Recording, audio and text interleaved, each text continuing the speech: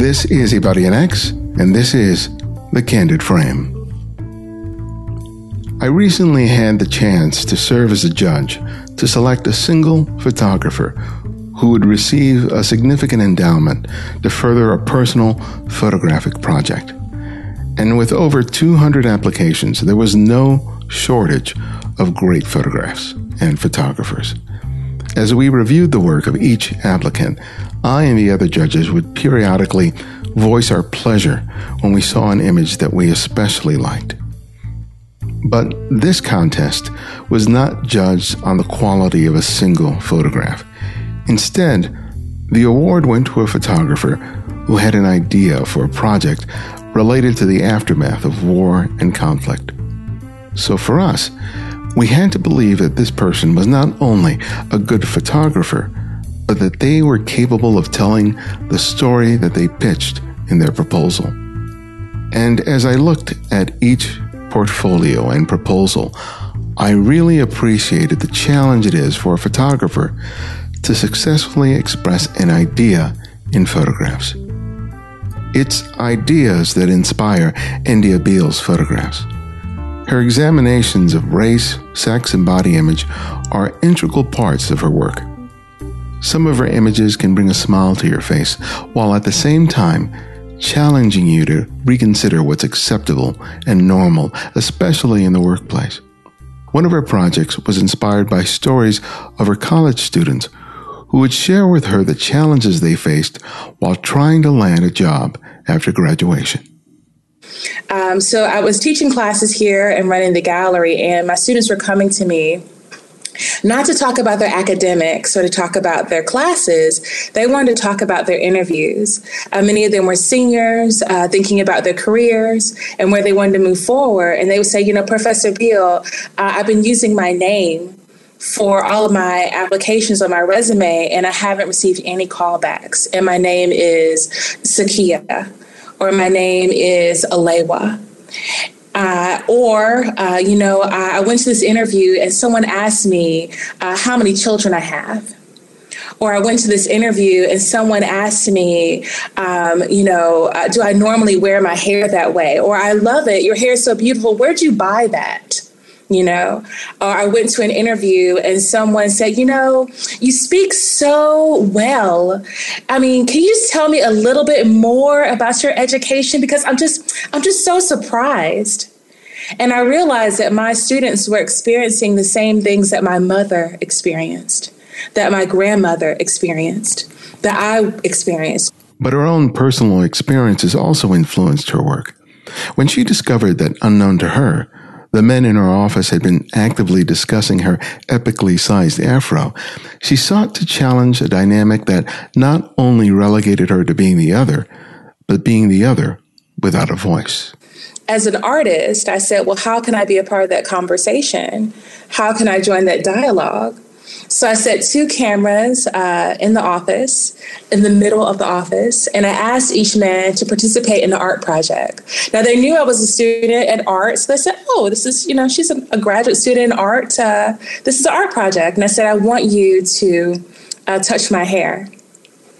And so they touched it, and I said, I need you to touch it harder. And so they touched it a little harder, and I was like, harder than that. And so they went a little harder than that. And then I came back a week later, and I was like, well, how was it? How did you like it? And you can tell in the voices of the men, the video is called Office Scene, but they're totally uncomfortable. I mean, thinking about that experience. Right. No one said no. Everybody wanted to participate. But the thing about it is that the idea of the work was to make the comfortable uncomfortable. As a woman of color in that space, I was invisible, yet I was seen, right? I was seen because they had a discussion about me, but I was voiceless. No one talked to me and had that conversation with me. We'll talk to Endia about the challenges of taking concepts and ideas and successfully communicating them in photographs, and what important lessons she learned from her own bad photographs. Welcome to The Candid Frame. All right. Well, Endia, welcome to The Candid Frame. It's a pleasure to have you. I was really fascinated when I saw the article on your work. I have to tell you, it pushes a lot of buttons in me, as I'm sure it does for a lot of people. But I thought it would be a really sort of a good conversation because I like going in deep when I can. And I thought that this would be a real good point to do that with. The project that came to my attention was the one, Am I What You Were Looking For?, which is a series of portraits that you do of young African-American women who are completing college and are about to enter the workforce. And you create these portraits of them in their homes with a backdrop of corporate office. Tell me about the whole inception for the idea and what you were going for with these series of images. So I guess the basis of the project stemmed from my own experiences working within the corporate space. My students were coming to me. So I work at HBCU. Mm-hmm. Many people don't know what a HBCU is, so we'll just go ahead and say it for everyone, a historically Black college or university. And I chose to be here. I really wanted to be here. When I was a student at Yale School of Art, in the photography MFA program, I was the only Black person in my class. And it's one of the top photography programs in the nation, in the world, possibly. And so thinking about network and opportunities, going to a historically Black college gave me the opportunity to leverage my network for my students. So I was teaching classes here and running the gallery, and my students were coming to me not to talk about their academics or to talk about their classes. They wanted to talk about their interviews. Many of them were seniors, thinking about their careers and where they wanted to move forward. And they would say, Professor Beale, I've been using my name for all of my applications on my resume, and I haven't received any callbacks. And my name is Sakia, or my name is Alewa. Or, I went to this interview and someone asked me how many children I have.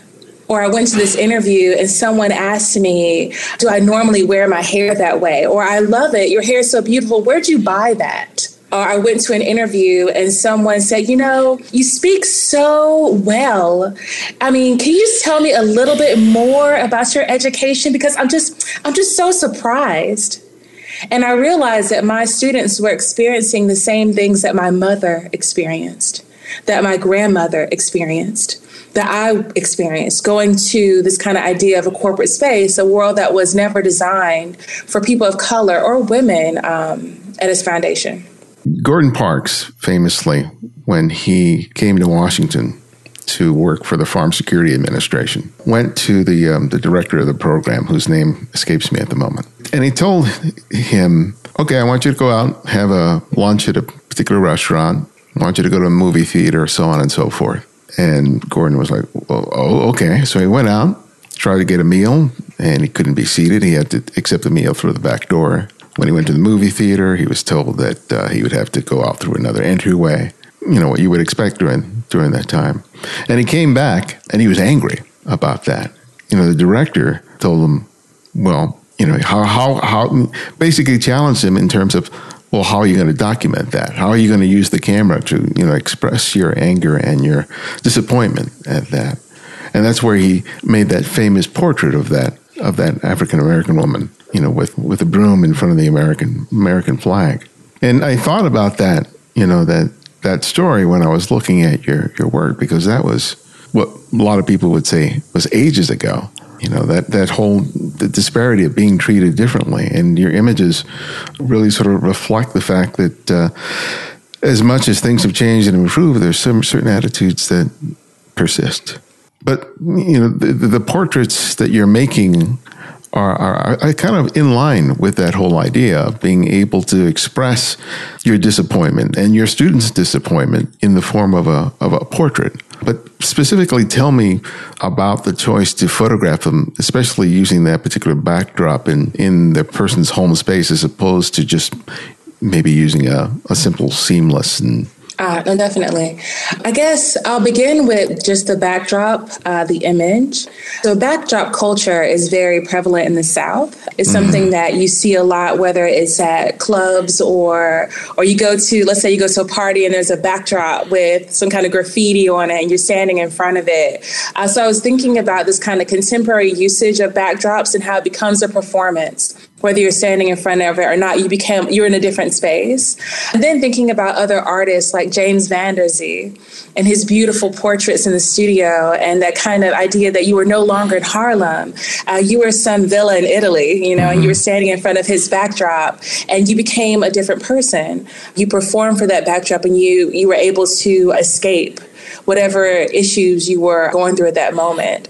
I think that James Van Der Zee's photographs are instrumental and so important in kind of depicting and representing African Americans in a way in which they wanted to be represented during that particular time. And so I thought about other artists as well that were thinking about transition. So whether it's Renika Dijkstra's Beach series, where she's looking at the transitions of youth and this idea of moving from one stage in your life to another, those transitions with either the bullfighters, or I could think of a number of her portraits. And so putting that all together in my own experiences, I decided that I would use the photograph as a way to deal with the troubles that my students were experiencing. The office that they're standing in front of is the same office I worked in when I felt discriminated against, when I felt as though I was the elephant in the room, that no one wanted to talk about. The same hallway that I walk down every day, that's the one they're standing in front of. And I said, let's do a project together. I'm going to go to your home, wherever that is. It doesn't matter. It could be in some little town in North Carolina no one's ever heard of, or a bigger city. We're going to go there. Tell your mama I'm moving her furniture out the way. And we're going to bring a backdrop. The same hallway that I walk down every day, the same hallway that made me feel insecure and invisible and voiceless, that hallway, I want you to stand in front of that one. And I want you to wear whatever you deem professional. It doesn't matter. Whatever you think is professional, wear that. And I want you to pretend you walk in, it's your first day, and you're the only woman, and you're the only person of color in the room. How would you feel at that moment? And so thinking about this kind of historical documentation of James Van Der Zee's portraits, or even Renika Dijkstra's transitions that she captured, these moments, this emotion that was in her photographs, I wanted to figure out a way to remix that idea and show that within my women in that series. The dynamic that happens in the office, I think, can be a fairly subtle one, and maybe that's not the perfect word for it. When people hear about people of color being treated differently because of their skin, they often think of overt racism, being called names, being abused in a particular way. But the reality is, in today's culture, that a lot of that dynamic is, let's say, less than obvious to people who aren't people of color. So when you describe your own experiences in the offices, give us some details into what that looked like and what that was like for you.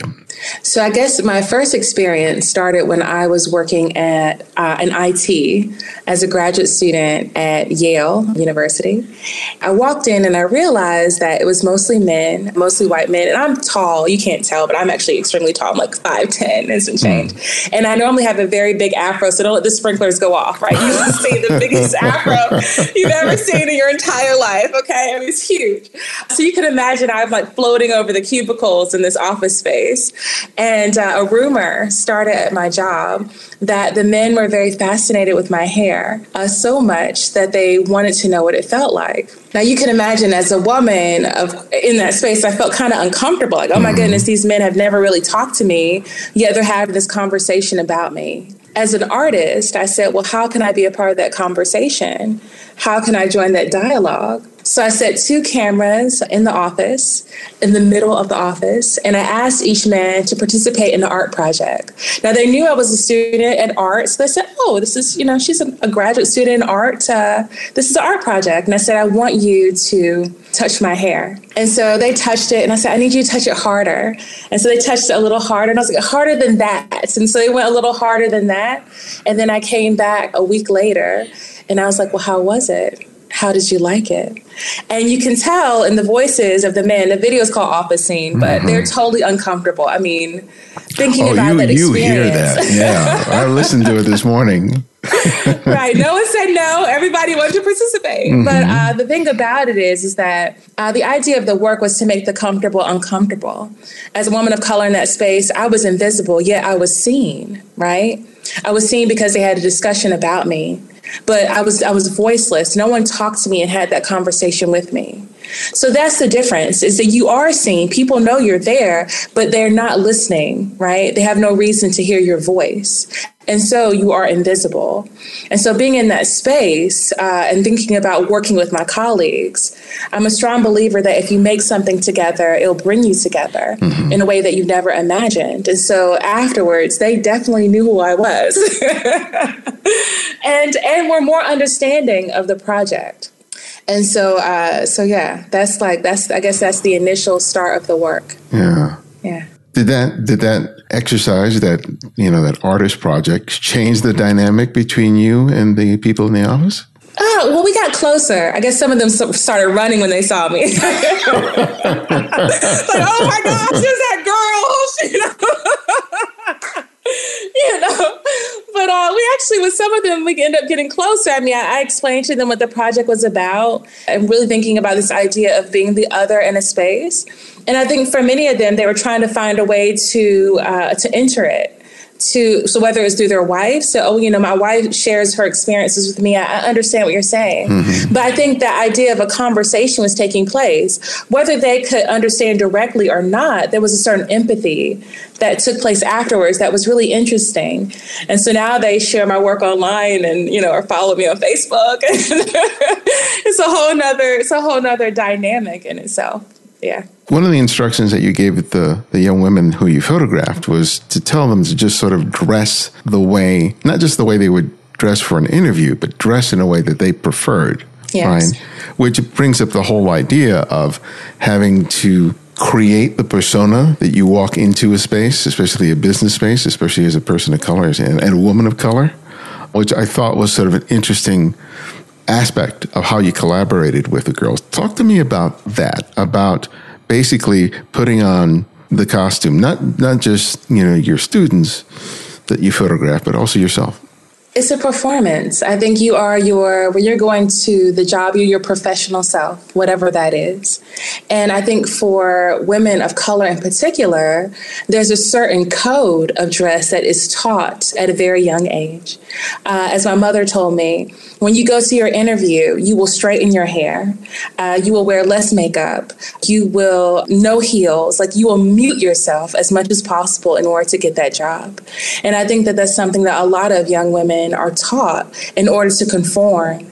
And so when I asked the women to wear whatever they deem professional, it was the idea of breaking away from the conformity.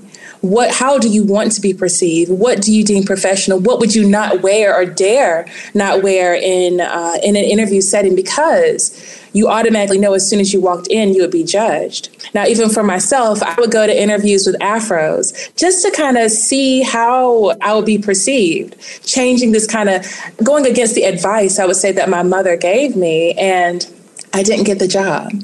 As soon as I walked in, it didn't matter whether I went to Yale or Carolina or, I was seen as militant and political and not fitting within the tribe that I was trying to infiltrate in many ways.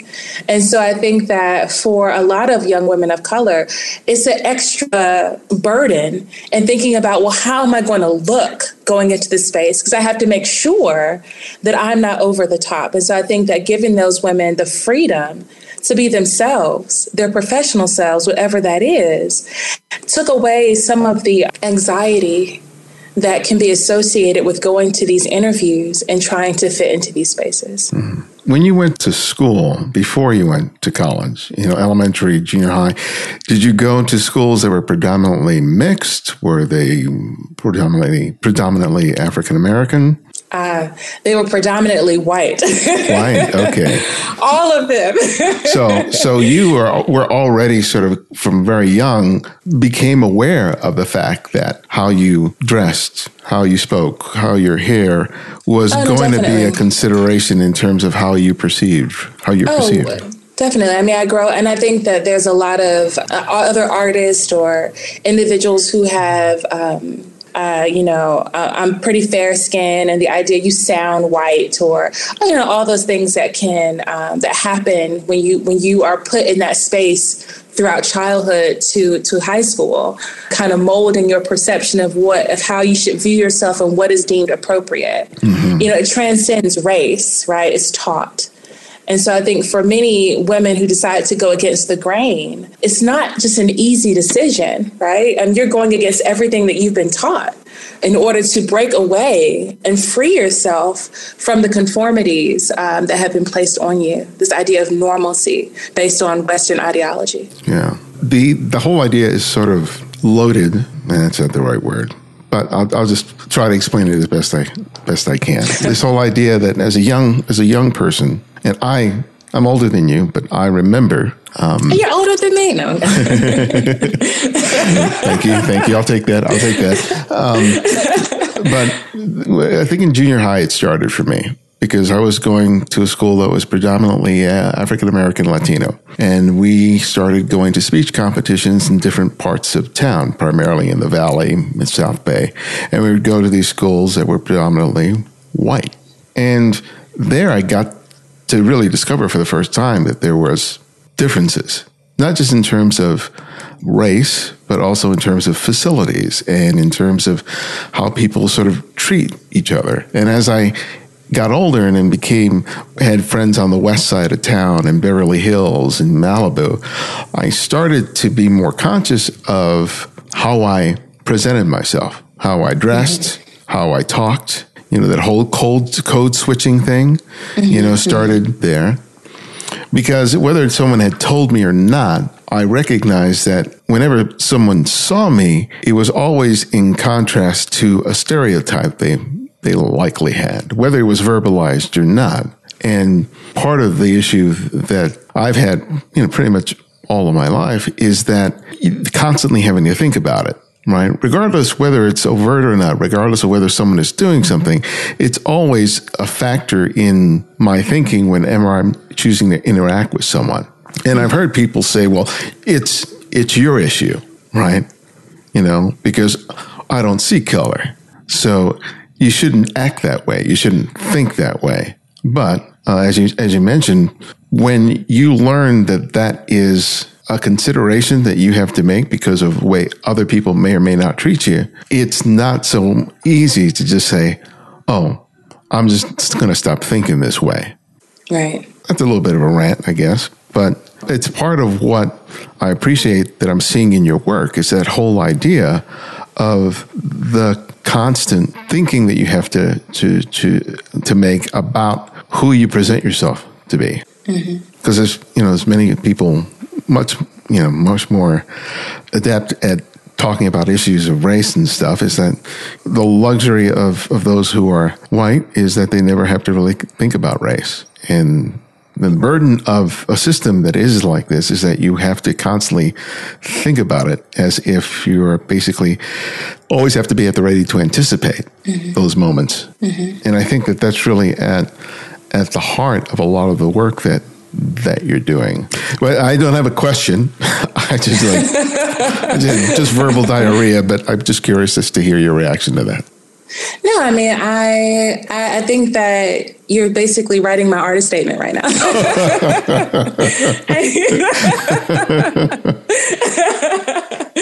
I mean, literally. And the thing about the work also that I wanted people to understand is that sometimes in art, because I consider myself an artist, it feels like insider baseball, right?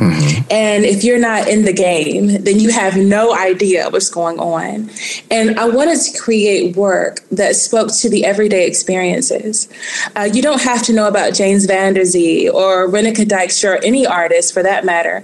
All you have to do is have a job and feel invisible one time at your job, or had to change one time for your job, and you understand.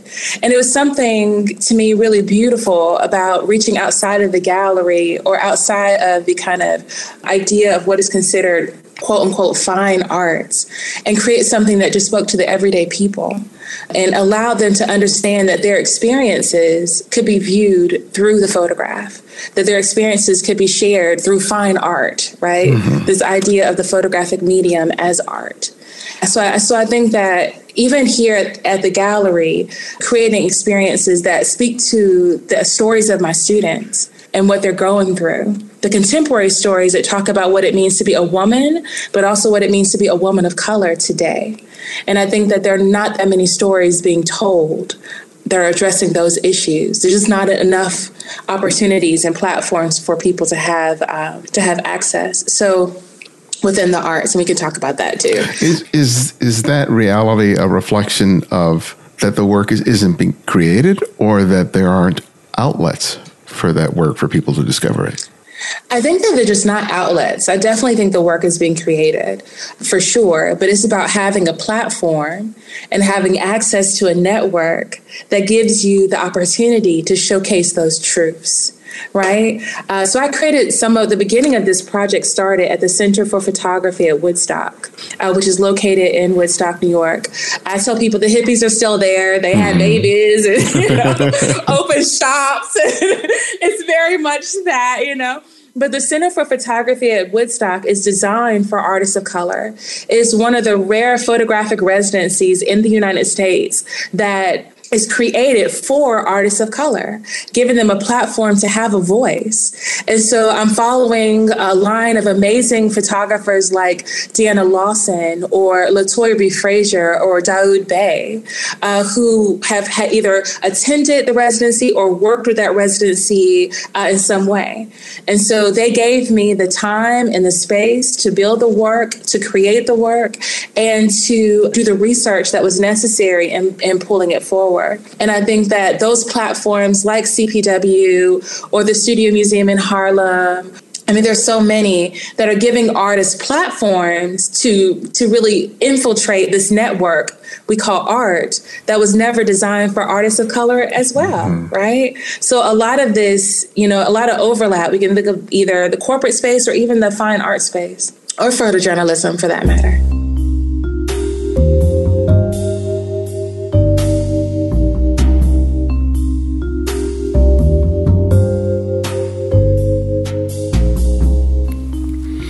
By the time that you hear this, I will have just returned from the Miami Street Photography Festival. I attended it last year, and it was an amazing experience, bringing me into contact with some great photographers. But one of the best parts of last year, and hopefully this year, was meeting many of you face to face. It was such a pleasure to meet people who have been listening to me talk for years and who really love the work that we're doing. Seeing somebody face to face and learning how this show and the work that we do has impacted their lives is nothing short of amazing for me.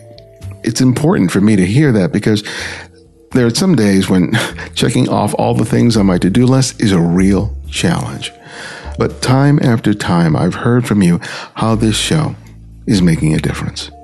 You see it as something more than just a diversion from a long commute to work.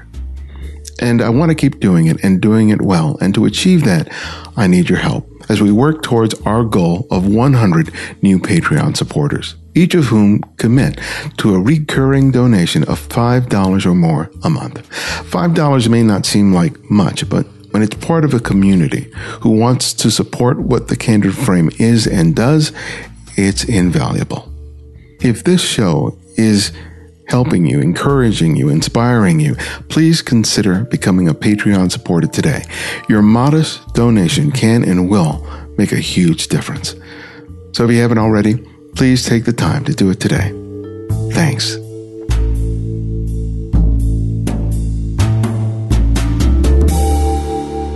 I attended a writer's workshop, which was primarily based in San Francisco, but it's expanded beyond that. It's called VONA, Voices of Our Nation. And it was basically a writer's creative writing conference and some nonfiction that was organized for writers and poets of color. And I remember that one of the comments that I heard over and over and over again by all the people who attended there was this idea of being in a space where you didn't have to explain yourself, where you could just produce work and people got it, not just because they were from the same experience, but you weren't burdened by having to not only explain the work, but justify it. Mm-hmm. And that sounds like that Woodstock experience was very much like that. But tell me about your own experiences with that whole issue of having to sort of explain yourself, explain your work, and having to justify it. A colleague of mine said something that was really profound. She said that we're all educated in the United States, per se, in a kind of Western education. And so if we all receive this Western education, she said that India, the majority of your audience is white, right? We're not talking about white in terms of race, but in terms of ideology and mindset. Right. And so going to a school like Yale, in having to give these kind of critiques and have the conversation, it was important for me to create work that my audience could understand. Because I could be talking, but if you don't get what I'm saying, then what difference does it make? And so for me, it was the challenge of making work that I didn't have to over-explain, right? I call it simply complex. Thinking about specific issues. I tell my students here at the university that we can talk about things in general, right? But really, the beauty and meat of work comes in taking a risk to talk about something that's personal and specific. And so I think that when I took that risk to talk about my own insecurities, whether it be in corporate spaces or whether it be in my own fine art practice, it allowed me to have access to people and access in a way of understanding the work and really getting it. So I think being in spaces where you're the only one can be uncomfortable, but it's also challenging because it forces you to address who your audience is, right? And creating some type of empathy that can create understanding, if that makes sense. Yeah, no, it makes perfect sense. Yeah. This work, and another one that I'm going to talk about, the idea comes out really effectively and very strong. But we're dealing with a medium that is primarily visual for the most part. And conveying an idea in photographs is a real challenge. It's a skill unto itself. So, and it doesn't come easily. So I want to hear about a time where you were learning it and struggled with being able to bridge that gap between what you were thinking and what you were feeling and the images that you were actually creating. Was there a particular project or an experience that really allowed it to sort of click in terms of you being able to communicate those ideas in photographs? No, definitely. I made a lot of bad work.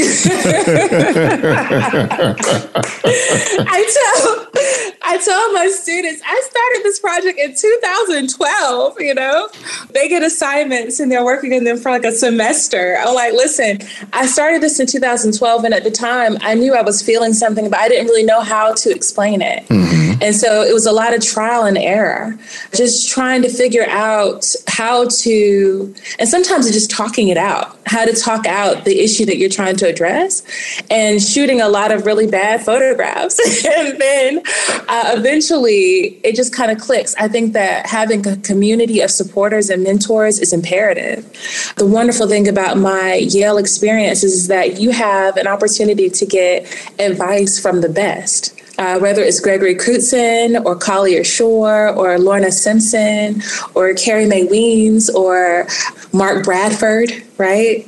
I know one time Mark Bradford, are you familiar with Mark Bradford? No, I'm probably seen his work. He's LA based, so you definitely should check him out. He's a painter, and he did a critique of my work, and I'm a hip hop head. Mm-hmm. And so I told him that, and he was like, well, I mean, you want to be like Nas, right? Like, you want to be like Nas Illmatic. You don't want to be like a one-hit wonder, do you? And I was like, no, I'm trying to be like Nas. And so the idea is that you have to kind of figure out where your voice is.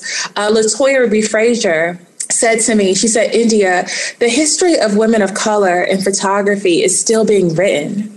You have to ask yourself, where are you going to fit in that history? Where are you going to be in that history book? And that is important. But you have to know the history to know where you're going to fit in. Okay. And so for me, it was a challenge having their field to force you to step outside of your comfort zone and take a risk. Okay. I'm going to press you a little more on these bad photographs because, people typically think of bad photographs and go, oh, they're out of focus, they're fully exposed. We're talking about something else completely. So give me a little more in terms of what was bad about these photographs.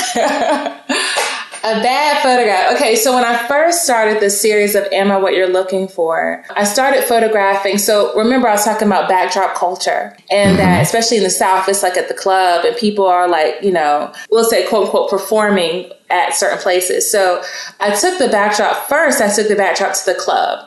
And I was thinking, this may be interesting. I have no idea what I'm doing, but I have this office scene that I work in, and I felt like a spectacle, right? And so I said, what do you take the actual backdrop to this kind of spectacle club-like setting? So I took it to the club, and I recruited women who were there. A lot of them were scantily clad, right? And I had them stand in front of the backdrop and take pictures.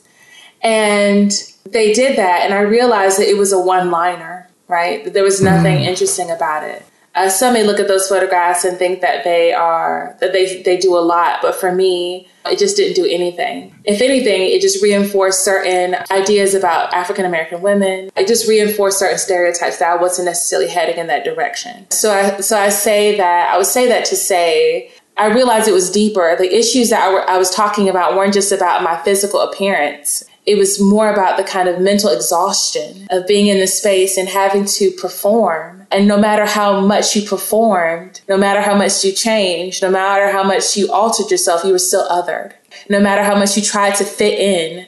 So I think that photographing in the club, it became about the physical kind of hypersexualized idea of Black women. But I realized it's more than just sex or sexuality. It was a lot of other internal issues that I felt like the work needed to address. So I say bad photographs in the sense that if someone saw them, they might think they were interesting, but I wanted it to have more substance. Yeah. In the fine art world, the artist statement is always sort of a critical component of what the artist sort of intends with it. But I think to some degree, the work, most average people don't really consider artist statements. They just kind of look at the photographs. So, that artist statement is more for, like, I guess, curators than anyone else. So was part of your sort of learning process was discovering how to aptly communicate your feelings, your ideas, your concepts in the photographs and not so much relying on the word? Definitely. So I think the idea of conceptual artwork was really being able to talk about your work, but you want to make sure that what you're saying is reflective in the photograph or the painting or the sculpture. And so I think that's why a lot of people go to grad school, to make sure that what they're saying and their ideas are shaped. That's one reason. Are shaped, they go parallel, they're the same. So I would say that's always a challenge, I think, for any artist to make sure, because you may have the idea first, but you got to make sure you don't have to explain it or over-explain it, that it speaks for itself, or at least has enough ambiguity where people can use their imaginations and create conclusions. A predecessor to the work we've talked about already was Can I Touch It?, in which you photographed white women who were adorned in what is typically associated with black hair, cornrows, braids, twisties, all that stuff. Twisties. What is twisties? That's my word. Hey, look, I got a bald head. I had an afro years ago. Beyond that, I have no idea. I'm giving you a hard time. Yeah. But tell me about that project. So after I did the office scene video, I decided I was going to do some work with my white female colleagues. Mm-hmm. So as women they're more forthcoming with their comments. And they would say things like, girl, how's your hair do there? How long did that take? Or can I touch it? Or they just touch it, and they're like all in your head. And you're like, wow, you're like, I'm at the office. Like, you're really in my personal space. And so I decided to do a series of works with the women that I was working with. So when they asked me about my hair, I said, you know what? Why don't you let me give you this look? I can do that for you. And they were like, really? I'm like, yes. However, if I give you this look, you have to let me take a corporate portrait of you. And they said, well, why a corporate portrait? And I said, because we're going to question conformity. And I explained to them that if I went to an interview with finger waves, scrunches, and a bun in the back, right, they would consider me to be ghetto or some other stereotype. And so what happens if we question conformity and I give you this look and I make you the other for a moment? And so it's about hair, but it's also about conformity and having to change in that space. And so the ladies allowed me to give them the hairstyle that they couldn't pick the hairstyle. I picked it. Okay. And they had no time to process it. Like, after they got their hair done, you taking a picture. And the only requirement was that they wore a white shirt and a black jacket or something. And so it's interesting because people ask me, well, did the women like the hairstyles? Hell no, they didn't like those hairstyles. You can imagine. They were like, oh my gosh, It was terrible. But I didn't care. I could care less whether they liked it or not. It wasn't about liking a hairstyle. It was about talking about something greater than ourselves. Mm-hmm. So at the end of the day, that was the most important thing. So they sat down, they took the picture, and we talked about it. At the time, I assumed that these white women had no idea what I was talking about when I explained the idea of having to conform in those spaces. I was wrong. Not only did the women understand, they had their own stories, their own testimonies about those experiences.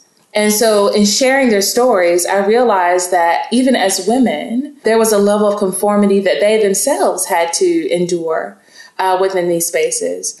And so they understood exactly what I was talking about and why the work was important. And so I tell people these white ladies allowed me to make them the other, only for a moment, to create greater empathy around the idea of conformity or this idea of diversity and inclusion, which is a hot topic as of today. And did it open your eyes just a little bit in terms of that you're not the only one who feels alone? I mean, you may be the only black woman in that group, but as far as the other women are concerned as well, that each in their own way, regardless of race, can feel that sense of isolation. One of the videos that you did was a series of interviews with women, including your mother, about their experiences in the corporate world. You mentioned your mother earlier. How did you know it was my mama? Wait a minute now. No one knows it's my mama. How did you know it was my mother? She looks like a clone of you. Huh? She looks like a clone of you. Oh, you guys look exactly alike. Yeah, she's like talking about her stockings and stuff. It's hilarious. But, you were talking to women that were not just of your generation or younger. You were talking to a good spread in terms of age and experience. Tell me about exploring that subject with the women that you chose and doing it in video as opposed to doing it in stills and doing an interview and printing out the responses to your questions. So earlier I was talking about my mother's advice in regards to how I should look going to interviews.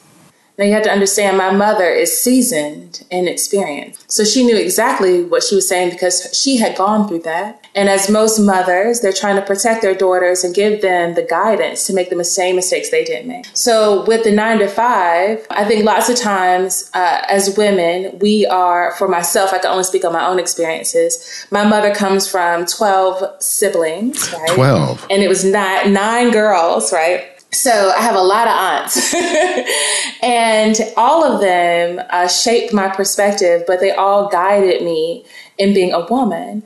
And I think as women, specifically women of color, you hear these stories growing up kind of guiding you and telling you don't do that or don't talk to him or, you know, all the things that as women, that kind of knowledge you can receive. And so in creating the 9 to 5 video, now 9 to 5 is one of my favorite movies of all time. You know, it's Dolly Parton, it's Jane Fonda, there's a theme song, we can sing it together if you'd like. But I realized that I couldn't think of a single film that spoke to the everyday experiences of Black women. So 9 to 5 is dealing with white women at their job, or Working Girl with Melanie Griffin is dealing with a white woman at her job, or even Alfred Hitchcock's Marnie is all dealing with white women and their experiences. And so when you think about Hitchcock or Working Girl or 9 to 5, I was thinking, well, where's the story of women of color? Where's the story of Black women and their everyday experiences? And so I asked these women to tell me stories, many I've heard before, but never recorded. And some of the women I didn't know, some of the women I knew personally. I wanted women who were seasoned in their experiences, unlike the women in Am I What You're Looking For? These Black women are directors, executives. They've overcome a lot of adversity in their life. And so I wanted to talk about that history, that knowledge that's given and passed down that guides you. And so I interviewed over 10 women. Together, it would be a 90-minute documentary if we wanted to. A really good documentary, but 90 minutes nonetheless. And I asked them to tell me a story. Tell me about an experience where you dealt with racism or prejudice because you were a woman or because you were Black. And how did you deal with that? And the stories blew my mind. And after I did all the stories, I didn't know what I was going to do with that information and all those interviews. And then I realized that the stories were all the same. It was the same story. I mean, just different places, whether it was banking or healthcare, education, it didn't matter. They were telling the same stories. And so putting them together, like they were in the same room, like they were finishing each other's sentences was pretty easy. It was organic because in many ways, these women they were finishing each other's sentences. Yeah. One of the things that really touched me to my core was when they were talking about their anger and not expressing it and having to sort of temper that down because of the stereotype of the angry Black woman, that if they did express their anger for what was being said or was being, you know, for some behavior, that they would be contributing to that stereotype, even if they were completely justified in their anger. And it's just like having to stifle that part, even though, you know that it's probably the best choice to make. Nevertheless, that is frustrating is not the right word.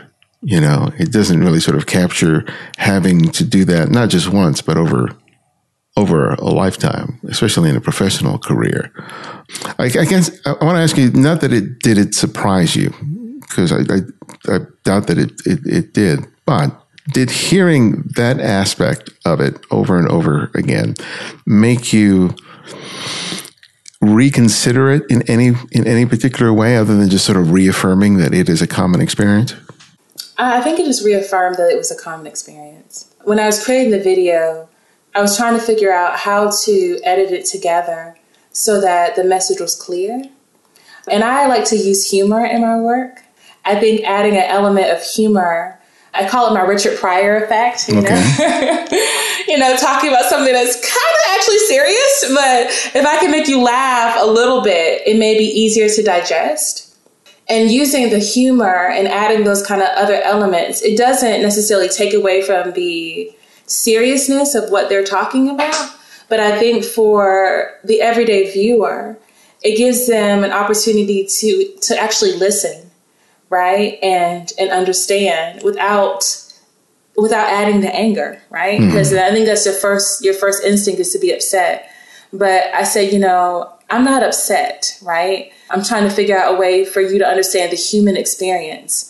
And so I just so happen to be Black, and I just so happen to be a woman, and I just so happen to talk about both of those experiences, but I'm also a human being. And so I want you to understand these experiences from these women from a human perspective. And I think that was one of the reasons why I added the humor into it, just so people it would remove certain barriers and give people access to it in a way, especially if I'm talking to a group that these stories are foreign to them. What's been the most gratifying experience that you've had in terms of the reaction to your works thus far? I think when I give a lot of talks, artist talks, and I would say 85% of the time when I give these talks, somebody is like crying in the audience and like comes up to me crying. And that kind of emotion that someone can feel from like the work you're making, I don't know, you can't ever imagine that would happen, right? Mm-hmm. And so I think that this kind of, when people say, I see myself in the work, or I felt this yesterday, or I came in here and I had no idea what it was going to be about. I had no idea that it was going to touch me the way it did. Like that kind of feedback, just, I don't know, it pushes you forward, right? I think as artists and makers, sometimes we need to what's the word? It's been a long day. The words are leaving, but you understand what I'm saying. I mean, it's a kind of, you can't explain it. I don't think when we make work that's the kind of reaction we're looking for. I tell my students that I don't make work to please, right? I'm making it because it's important and it needs to be in the world. And so whatever feedback, good or bad, feedback is going to create a conversation. Both series, actually all the series, Am I What You're Looking For? Can I Touch It? Office Scene, 9 to 5. None of these answer the questions, right? They pose questions. What if? What if Ellen walked into your room or your office and she had her hair in, what do you call them, twists? And twists. What do you call them? What's the word for them? I'm messing with you. I'm messing. Well, what are they called? You just call it, twist. That's the word. Twist. All right. Or cornrows. Or what if Taekwon, if his resume was right in front of you, the questions, like I said, it poses a question, what if? It forces the viewer to check your own biases, because we all have them. It transcends race, right? And the work may not change your perspective, but when you bypass Tyrone's or Zakia or Alewa or Zakia, whoever, if you bypass their application because of their name, you will know why, right? You won't sit there and say, well, I was naive to it. Mm-hmm. I understood exactly what I was doing and why I did it. And so I think that's it. It forces you to have that conversation, good or bad. Well, my last question, which I ask each guest, is I ask them to recommend another photographer for our listeners to discover and explore. And it can be anyone, someone you've long admired or someone you've recently discovered. So who would that one photographer be and why? Only one? I have like a laundry list of people. Everybody does, but you only got one. I mean, you already know the work of like LaToya, right? She's, Well, this is my listeners. I got listeners all over the world, so. Oh, okay. Well, they already know. I mean, she just won a MacArthur. If you don't know LaToya Frazier, then what rock are you living under? Get from under the rock, So we were just going to say, I just said that just to make sure, but who else? So the two, I'm sorry, I have to say two. Okay. As artists, we set our own rules, right? So there's Eli Reed. Eli, yeah. Mm-hmm. I mean, he's just, I had an opportunity to meet him when I came out to LA. Actually, I was in San Francisco with Geek Fest, which is kind of, it was in Oakland. Geek Fest was created by Melissa Little. And Geek Fest is really much, it is what it is, photographers geeking out about photography, right? And we all come together and we share stories and opportunities. And it's a lot of young, emerging photographers, but also a lot of, like Eli, who've been in the game forever.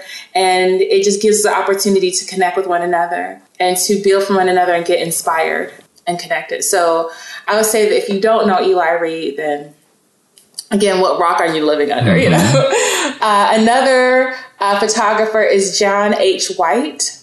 John H. White. I recently was at Eddie Adams, and I ended up hearing a talk by Mr. White.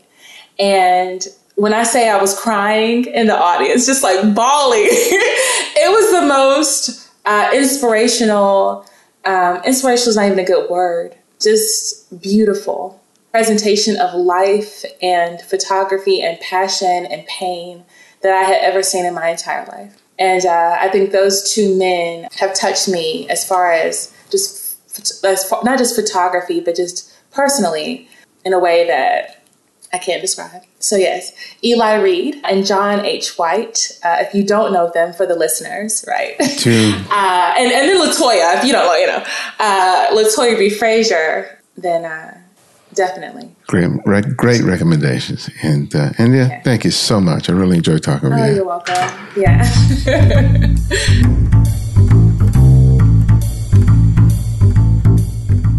Thanks to Endia for coming on the show. You can find out more about her and her work by visiting EndiaBeale.com.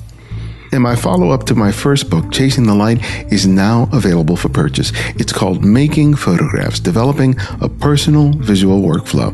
If you feel stuck or are struggling with making good photographs consistently, this book is for you. It goes beyond the correct settings on your camera and really helps you to see with a critical and creative eye. You can order the book today, and when you place your order from the Rocky Nook website, use the promo code PORELLO40 to receive 40% off the list price. Check it out on the website or the show notes for the link. And once you read it, please write a review, as it helps me to spread the word. And if you want to keep up with all things Candid Frame, sign up for our mailing list and you'll receive 3 free copies of my previously published ebooks. And if you like what you're hearing here on the show, please take the time today to write a review in the iTunes store, as it helps our ranking and just creates great awareness of the show. You can also support the show by making a monthly contribution through Patreon, and you can make a one-time contribution via PayPal. You'll find the links for both in the show notes and the website. And if you easily want to access every episode of The Candid Frame, download the free Candid Frame app. It's available for both Apple iOS and Android. The Candid Frame's audio engineer is Martin Taylor, who you can find at theothermartintaylor.com. The show's senior producer is Cynthia Parker, and our music is from Kevin MacLeod, whose royalty-free music can be found at incompetech.com. And you can follow me on Twitter and Instagram at simply @IbadianX. And this is IbadianX, and this is The Candid Frame.